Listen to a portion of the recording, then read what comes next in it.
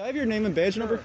My name is Bill. Bill. Badge number is 4576. I'm 45. the shift sergeant. 4576 it is? That is correct. How can I help you? Okay, yeah, the officer I spoke to in car 9 here, I requested a supervisor and he wouldn't, he felt like he didn't have to acknowledge me at all, and I was just wondering, is that part of your guys' policy? When you say he didn't acknowledge you... He knew I was talking to him. He acted like he didn't owe me anything. I mean, don't you guys work for the taxpayers, or? Of course we do.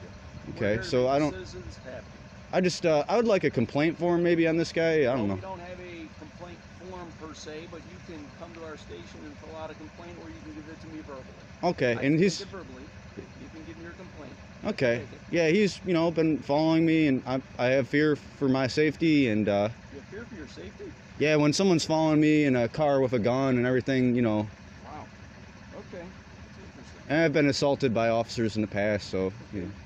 How would you like me to get in touch with you after I speak to that officer and find out his side of the story, and I can contact you back? How would you like me to get in touch with you? Via email.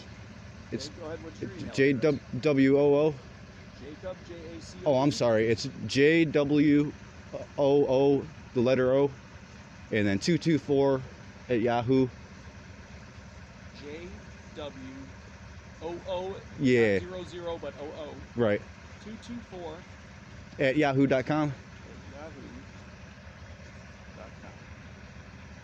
All right.